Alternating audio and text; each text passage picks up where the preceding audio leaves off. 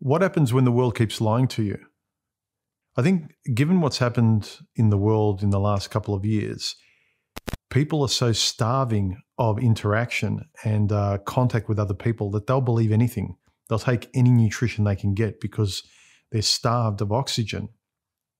And what's happening is they're getting demoralized by the world because the world keeps lying to them. Your job keeps lying to you. Women keep lying to you. The advertising of what's good and what's bad, and then constantly getting disappointed in that makes you doubt yourself. And think about what that does. It makes you doubt your judgment.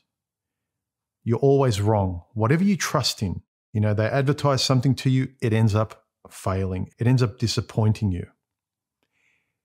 The demoralizing effect it has on you trusting your own judgment, your own instincts, over time, it just wears you down. It's like an abusive relationship. You keep trusting the promises and you keep getting betrayed and let down, and the cycle continues. And it's a masochistic relationship. And people become almost kinky pain freaks, and they get off on it because it's not boring. They feel something, they're stimulated. A good way I found to trust my own judgment is, think of it like research, is through conversation, more of a human discussion. A lot of guys out there try and calibrate their reality and make sense of the world purely by science, but it's a very cold and depersonalized approach for you actually feeling better and understanding your proximal lived experience better. Because you can understand the maths, but the maths is not going to help you when your wife leaves you, when you lose your job.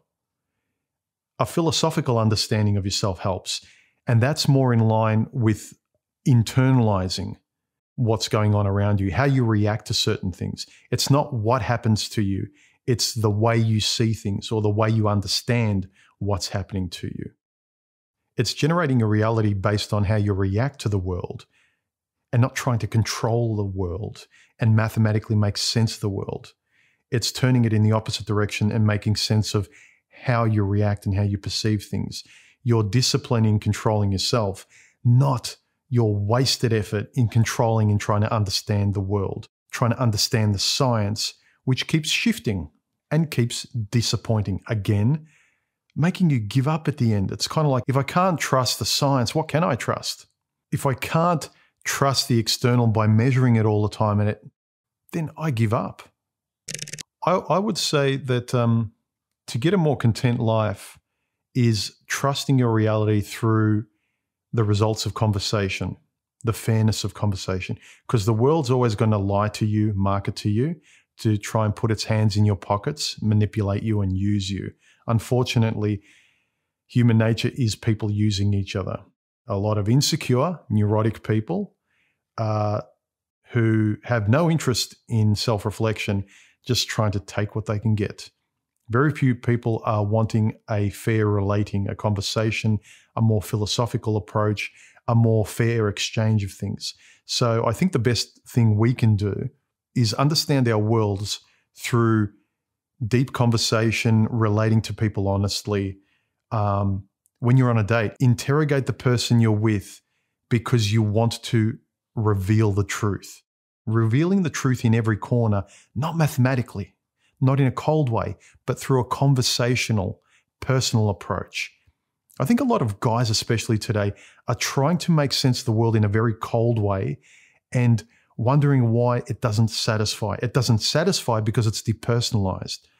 What's always worked, as far as I can see, is a philosophical approach, a stoic approach. All the stoicism guys tend to gravitate towards that makes sense is because it integrates and it touches on the human experience, what you as a person can balance, the tennis match between you and life, not just understanding the life itself, not just understanding the sport, but how you integrate, how you're a participant in the sport. The tennis match between you and it, you and a person, you and life, not just understanding the cold game itself and you don't exist. Personalize your understanding of everything to feel content. Now, I'm not telling you what to do. I'm just telling you what has worked for me. Take from that what you will. A personal approach to life and the conversations you have in it, especially with people, particularly a lot of you guys with women that you are trying to love and fail, Insist on reality, insist on nakedness, figuratively speaking, you carnal child. Verify and insist on that reality. Is it a mask or not? Insist on the mask coming off. And if you can't, walk away. Reject masks. Insist on the face.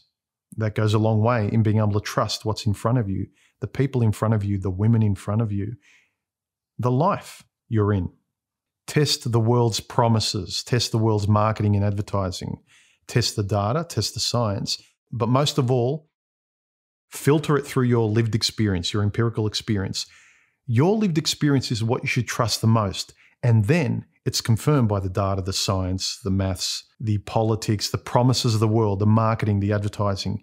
Everything needs to filter through the trust and will you have through your lived experience. This is the grounding of your world.